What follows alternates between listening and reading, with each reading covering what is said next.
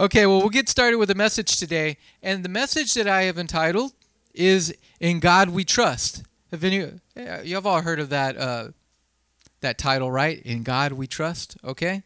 Previously, we discussed 2 weeks ago. Remember, we were going over the message of the difficulty that Israel, Judah was facing. Do y'all remember kind of that lesson? Yeah, about the evil kings. There was the northern kingdom of Israel. Remember, we'll go back a little. The northern kingdom of Israel and was conquered by Assyrians, and then the southern, because it was split apart. Israel was split apart, and the south, which was comprised of Judah and Benjamin, the two tribes, which that is the one where the temple and everything was. They were being ruled by wicked kings because the nation of Israel, God's people, that came from Abraham, Isaac, and Jacob, had fallen into paganism, right? They were all messed up. Remember King Manasseh? We were talking about him, how messed up. He's a king of Israel, and he was pretty much worshiping idols.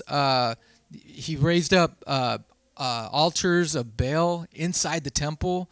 He even sacrificed his own son to the Canaanites' god Molech. So, I mean, this is a really bad king. And then his son was no better. In fact, he was even worse. The fortunate thing is that his son, Amnon, only reigned for about 3 years, and they killed him. So that was good. And then his son was Josias, which was one of the best kings that Israel had. So maybe kind of coming back a little. Manasseh sacrificed his son. He was practiced witchcraft.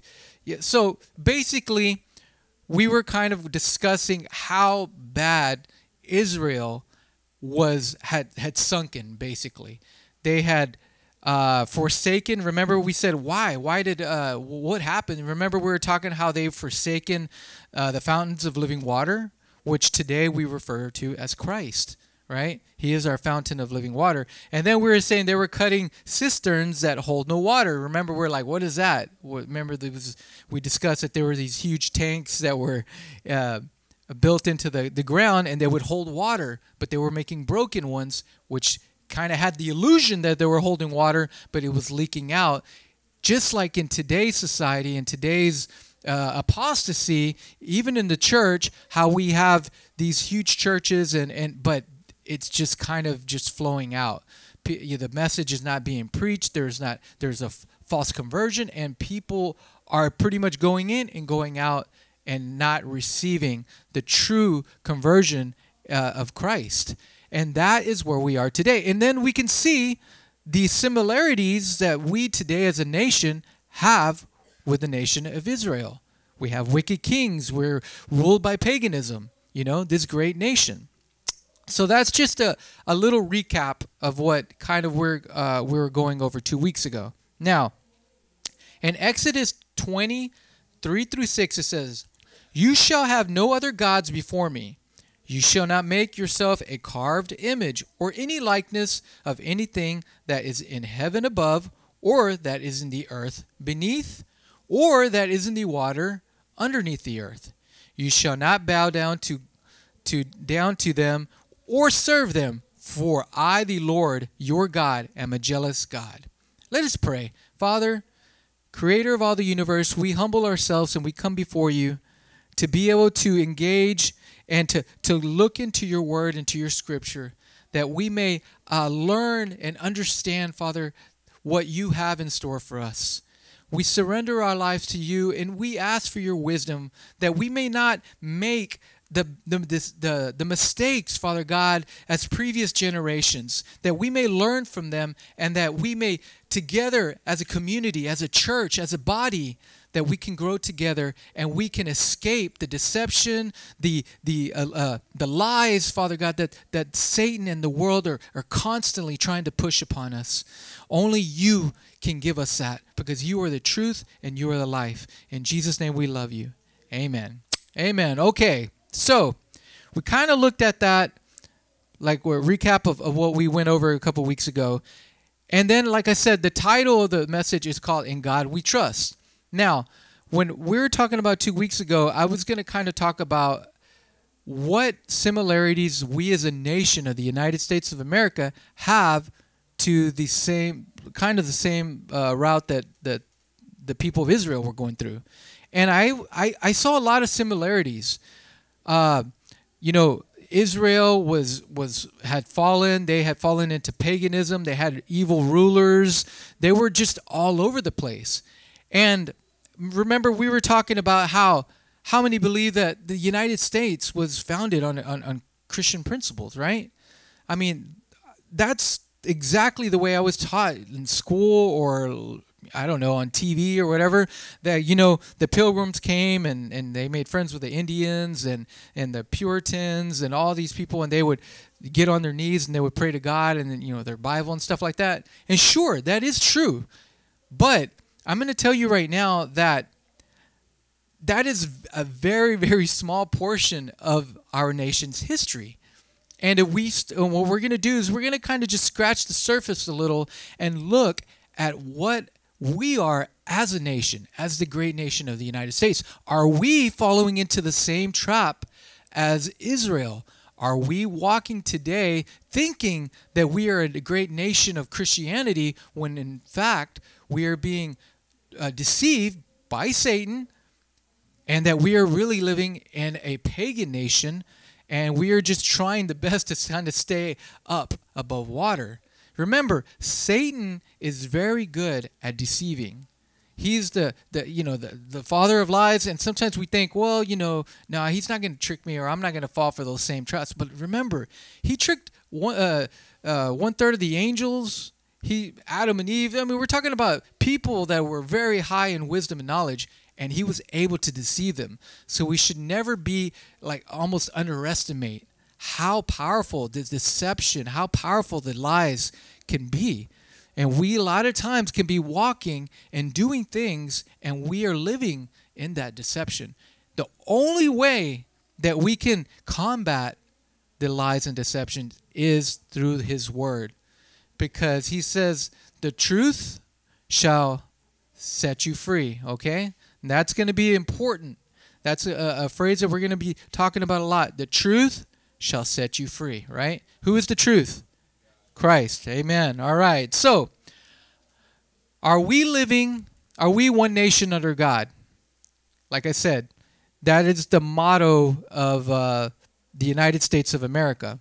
And when I was looking into it, and pretty much all the history, and you got to kind of look into it a little, and there's a lot of stuff. You can even get into conspiracies and things like that, but I'm just going to look at things that you could pretty much look on history.com and books and stuff like that. Nothing that is pretty much hidden. It's pretty much there. You can if you just research it a little. So, are we living in a nation under God? If so, what God? That's the thing that we need to look at. There's many gods out there, pagan gods, not the God, but there's many gods that are people that that are being worshipped. So when you look at when you pull out a dollar bill or some of your money and say, "In God we trust," sometimes you have to wonder, what God are they talking about? Are they talking about the God of the Bible? The God of Abraham, Isaac, and Jacob? I mean, right away we think, when we see that "in God we trust," we're like, oh yeah, they're talking about Yeshua, the King of Kings, right? But are they? Well, let's look into a little bit of the history. So like I said, are we in the same position as Judah? Are we one nation under God? Now, when you look at our history, and you just look at they like to call them the founding fathers, right? The presidents and different. I was looking into it, and then right away, you start seeing that there's a pattern. Pretty much the majority of the American presidents were something called Freemasons. Everyone ever heard of the term Freemasons? Yeah? I mean, it's nothing hidden or nothing. I mean, actually, they've done movies on it. Anyone ever seen the movie National Treasures with Nicolas Cage? They're pretty good movies, right? Well, I mean, they talk about Freemason, right? They talk about the presidents, and they were all Freemasons and this and that. So it's not a conspiracy or anything like that. The thing that people don't tell you about, or you don't learn in school, is what they stood for. if you just look in just a little bit and then you start reading the different presidents and what Freemasons stand for, I mean, their creed and their oath that they have to learn and have to fall by, it is pretty much an occult. I mean, it's the things, the rituals and the things that they do, it is nowhere close to being Christian. I'll tell you right now. So a lot of times, when you see the image of George Washington, kneeling and, praying, and has his hands, and we're like, oh, look, see, he was a man of God, we don't know who he's praying for, but I guarantee you, if he's a Freemason, the way these were, they were probably not praying to the God of the Bible. Now, we have different presidents like George Washington, James Monroe, Andrew Jackson, James K. Polk, James Buchanan, Andrew Johnson, James A. Garfield, William McKinley, Theodore Roosevelt, William H. Taft, Warren Harding, Franklin D. Roosevelt, Harry S. Truman, General Ford, Lyndon B. Johnson. Then you have Nixon, Reagan, the Bushes, the Clintons, Obama, and etc. And these are the ones that you could just say, like, you can go to Google and you can say, oh yeah, they are Freemasons. There's a lot of them, of course, that are a little more secret, they kind of keep it to themselves.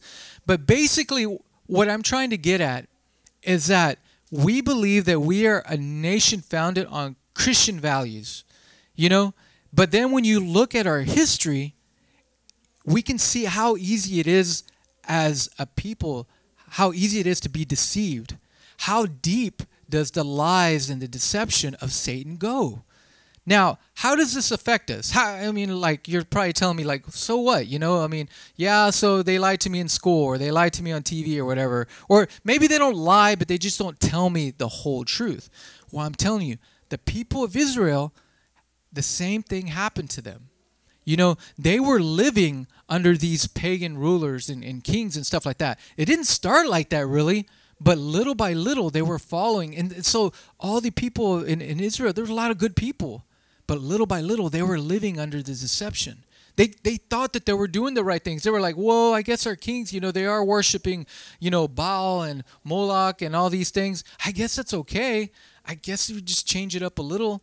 And that is what led to the destruction of Israel. That's why they kept falling. That is where they started making their mistakes. They forsaken the living water, which is Christ, and they started falling into paganism. And I'm telling you today, we as a church, as a body of Christ, have to kind of keep awake, kind of stay vigilant, because these things are happening today and have been happening for a while. But I believe that in your generation, especially how I was talking a couple of weeks ago, is going to be the generation that starts that revolution, to be able to open your eyes and open your ears and be able to preach the gospel, but a true gospel, a gospel saying, hey, wake up. Hey, open your eyes. It is not, we are being deceived dramatically, especially in the end days. There is going to be so much deception and so much illusions of that Satan's going to portray. Amen. Okay, so right off we see right here that the majority of the presidents were and foundings, and not just presidents, but like senators and all that, were Freemasons. They call them Illuminatists. They were members of something called the Hellfire Club, which is basically a cult. They are anything close to being Christian. They know the Christian lingo, and a lot of times we can give it trick like when they like I said before, when they're on the campaign trail, they know how to talk, they know what to say, but the truth is, it's just like I said, it's just a lingo. They're just trying to trick us, right? They're trying to tickle your ear, kind of say what you want to hear or want to hear. But how do we know? We judge them by their fruits. That is how we know how to judge people, is by their fruits. God says, judge them by their fruits. So, in God we trust. So I'd like to ask again, how many believe that we are a nation founded on Christian values? In God we trust. What God are we talking about? Obviously, we serve the God of Abraham, Isaac, and Jacob, Yeshua. but what is the foundation of this nation founded upon? And that, and just to kind of give you a sense of how easy it is to be deceived. So, if I had like slides or something I could show you, but like even if you just pulled out a dollar bill, does anyone have a dollar bill? Y'all can just look at like the back of your dollar bill. Y'all could pull it out. Everyone, I don't know if anyone carries cash anymore. I think it's on the dollar bill. I only have hundreds. No, not just playing. I mean, pesos. Well, if you look at your dollar bill on the back, right away you see a couple of images, right? Remember, this is a Christian nation, okay? Okay, first of all, you see the two great seals on either side. And let's look at first of all, you see on one side, you see like a pyramid, right? I don't know if you could see. It's like a pyramid, and it has like an eye on top. Well, the eye is the eye of Osiris, or Horus, and basically it's the all-seeing eye, right? Have y'all ever heard of that? The all-seeing eye, the eye of Horus, which is the eye of Osiris. Osiris was the main god of the Egyptians, right? Egypt worshiped Osiris. And then you have this pyramid, so it looks very Egyptian. So first of all, it was like, wait a minute. It kind of makes you think a little. We're like a nation founded upon Christian values. Why in the world do we have a pyramid, Egyptian pyramid, and Egyptian gods on our currency? Sometimes we just do things and we just go through the motion, but we don't really think about it. It's like, did anyone ever question that, or everyone ever think about that? Or you probably heard these things before, but like you're saying, like, why is that? What's going on? Are we being led into paganism? You look at other things. Like, okay, another thing that it got me when I started looking into it. Has anyone ever been to the nation's capital? I've never been. Probably not. We've been to Mexico, right? We go to Mexico. We don't go to. Anyone ever been to Washington, D.C.? Okay. Oh, you have. Okay. So if you go into the nation's capital, and you can even Google it, or YouTube it and stuff like that. But when you go in, they have a lot of like statues and paintings and artwork all through it, right? In fact, when I was looking into it, and you see like the tour guide usually comes in and says, "Welcome to the temple of worship." This is a temple. They don't call it the capital; they call it a temple, right? So I was thinking, like, what are temples for? Well, temples are for worship, right? I mean, you worship. So then I was like, well, who are they worshiping? Well, first of all, right when you walk into the Capitol, they have this huge statue, right? It's a statue of a woman. And the name of the woman, actually, first of all, what does Washington, D.C. stand for? Or the Capitol? Well, District of Columbia, right? Well, we know what district is. So what does Columbia mean? Has anyone ever thought about that? District of Columbia? Or who is Columbia? Ever thought about that? Well, Columbia is the goddess. It's a goddess. So when you walk into the Capitol, there's a huge statue of Columbia. She kind of looks and resembles. It's pretty much the same thing as the Statue of Liberty. Pretty much the same person, right? So when they walk in and they're like, "Welcome to the temple of worship," and they have this huge idol, if you want to say, and it's of her. So basically, they're worshiping this Columbia goddess or whatever. So right away I'm thinking, okay, that's weird, And then you start going in, and then you start seeing all the different like artworks and like paintings and stuff like that. And it's crazy. Like, I feel like if there's 3 gods that the United States is obsessed with, like in capital and everything, it's going to be Osiris, Egyptian god, Zeus, and Apollo. They're all over the place. They name their programs after it. They name the planets and everything. Everything's always named after these Greek and Egyptian gods. And and then, so you go in, and you remember, nation under God, right?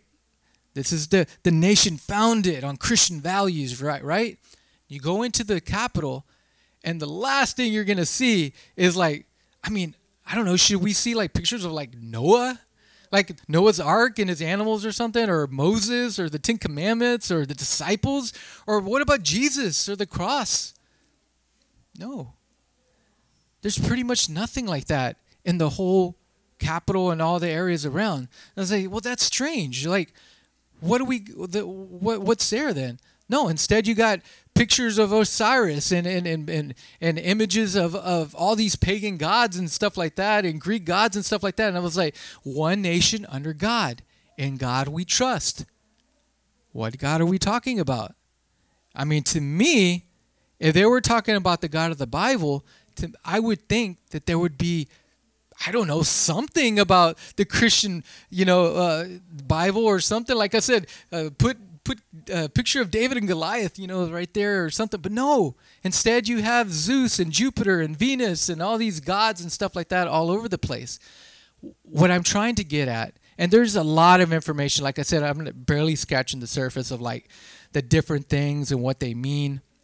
But as far as time, we don't have much time. But what I want y'all to leave with the idea is that we have to seek the truth, because the truth will set you free. And when we don't look for the truth, which is through His Word, through His Holy Spirit, that is when deception falls in. That's when the apostasy of the church comes in. When we start having a fall away, we have to seek the truth, because the truth will set you free. Other things too, and I see if I have a little time.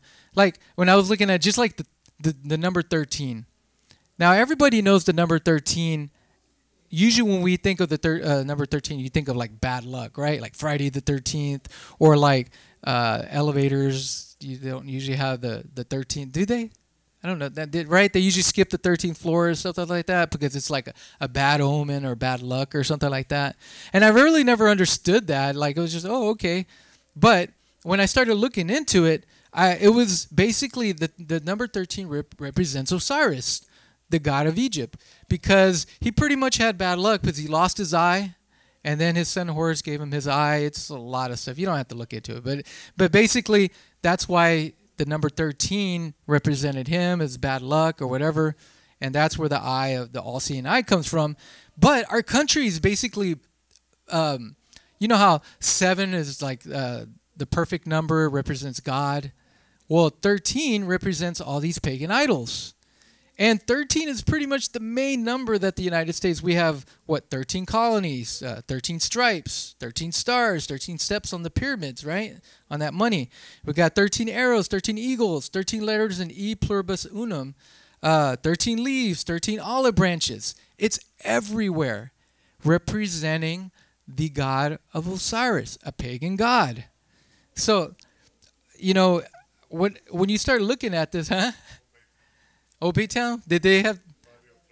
Oh, there you go. OBT. There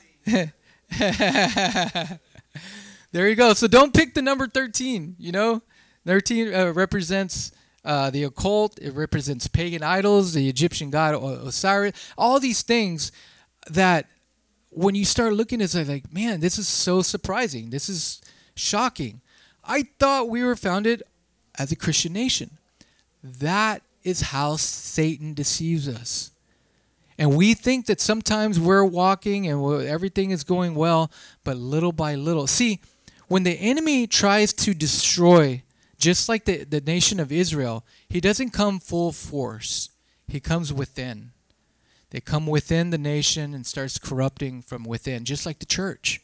We come within with false messaging, with false senses of prosperity, of a false sense of salvation. And that is what we're battling today. We have to seek the truth. We have to open our eyes, because the truth will set you free. Amen. So, like I said, all these things that when we start looking into our nation's capital, and there is so much, like I was saying before, Columbia.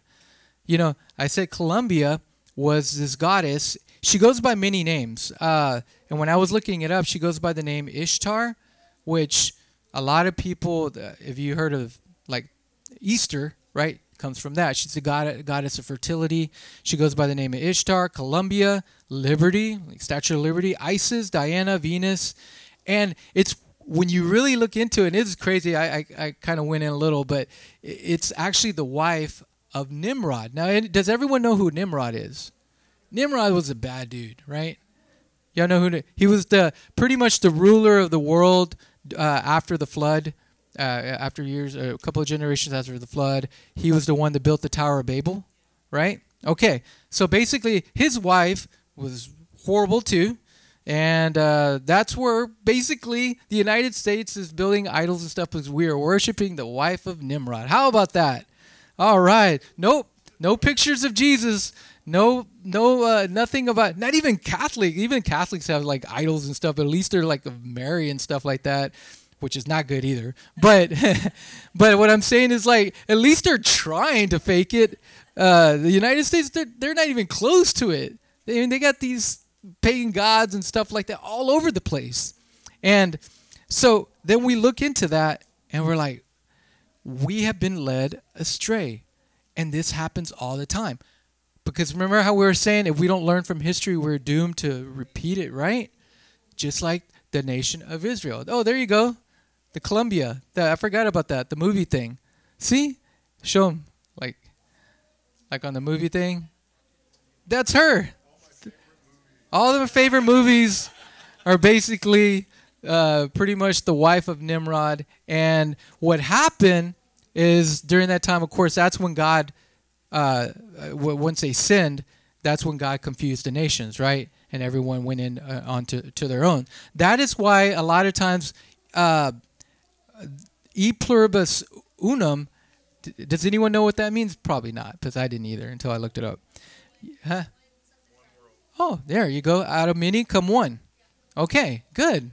So out of many come one. I always thought, and I was taught in school, that this was because the United States is the melting pot of the world, right? But no, it's because out of many, it derives exactly from Nimrod. Out of many come one. Basically, it's because when all the nations set apart, remember, they were all worshiping one guy, Nimrod, and his wife. Okay? But then when it all got confused and all the nations separated, then all of a sudden, over here, you got the Egyptians and the Canaanites and the Ammonites and all these places. They were all worshiping different gods, different names, because the language changed, but it was the same person. They were all still worshiping this god, or to them it was the god of Nimrod, But it was the same person. And when you look through history, they all have the same similarities, right? So all these nations, all these pagan nations and stuff like that during the time were all still worshiping the same person. Out of many come one. Amen. So I ask you again, are we a nation under God? If I say, which God?